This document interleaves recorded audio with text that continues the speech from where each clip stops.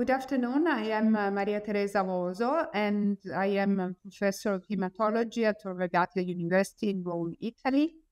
I have been working in the field of acute myeloid leukemias and myelodysplastic syndromes for over 20 years. I am specialized with my lab and my colleagues in the molecular diagnosis of MDS and AML and in the treatment of these diseases.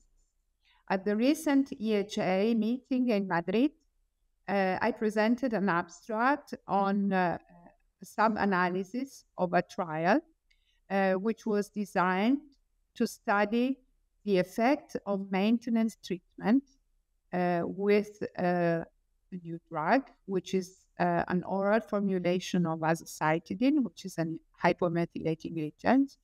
And this drug has been tested in acute myeloid leukemias following induction with or without consolidation treatment as maintenance. The trial, which was the Quasar trial, showed that using maintenance after the conventional chemotherapy is associated with improved relapse-free survival and improved overall survival in patients who received oral azacitidine as opposed to patients who were randomized in the control arm and received placebo. The sub-analysis I presented at EHA concentrates on a specific subtype of acute myeloid leukemia, which is defined according to WHO 2002 and 2008, and 2016, as AML MRC. MRC stands for myelodysplasia-related changes, and these are leukemias that onset after a previous history of a myelodysplastic syndrome or a myelodysplastic myeloproliferative syndrome, such as chronic myelomonocytic leukemias. And these diseases are characterized by a genetic background which is unfavorable, and they are generally considered unfavorable subtypes of AML. So the sub-analysis using oral azacitidine, 300 milligrams for 14 days versus placebo in this AML MRC patient group showed that the drug was able to improve relapse-free survival in these patients. That means that patients receiving oral azacitidine had a delayed relapse of the disease as opposed to patients who received placebo. And this was even more clear when censoring patients for allogenic stem cell transplantation. In general, these patients had inferior prognosis as opposed to patients who did not have this subtype of AML, so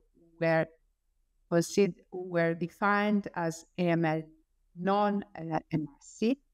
And although also in the comparison, oral AZA showed a less unfavorable outcome also for AML MRC. As we know, we have a measure of the efficacy of treatment, which is measurable residual disease. And this can be assessed using flow cytometry in patients with AML. And the disease can be followed using MRD studies. And we can have a measure of efficacy of the drugs in patients who become MRD negative, so where the clone is no longer detectable using flow cytometry. In this trial, we were able to show that patients receiving oral AZA were more likely to achieve MRD negativity as opposed to patients who did not receive oral ESA and were treated in the placebo. And the duration of MRD negativity was longer in patients receiving oral azacitidine.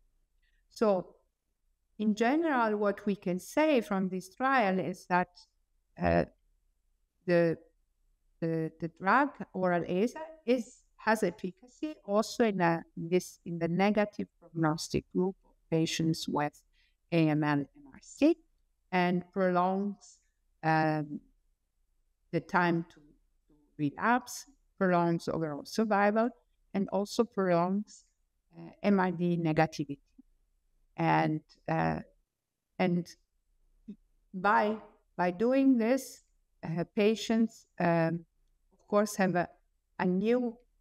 We have a new tool in patients, especially in patients who are not candidates for allogeneic stem cell transplantation, and this is indeed one of the first time that we can say that we have a strong or a good drug in the maintenance of treatment of patients with acute myeloid leukemia.